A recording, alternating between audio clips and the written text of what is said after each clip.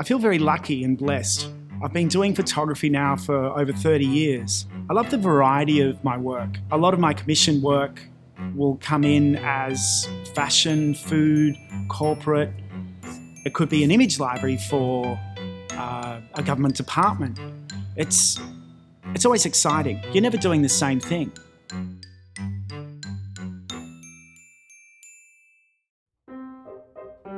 The main motivation behind taking any shot is to get something that offers a question mark in the shot.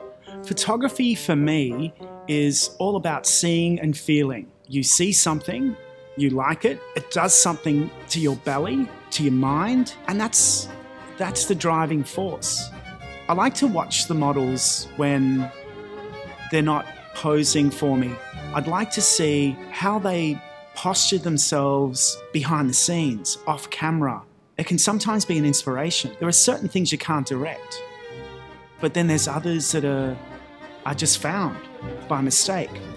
Mood being the driving motivation behind it all. On location, you've got things you can shoot. Let's describe them as light and airy, or, well, moody. Photography isn't about just capturing, but it's a business. Some people don't care if you're a competent photographer, as long as you're easy to work with, you're fun to work with, you have a really positive attitude to confronting problems.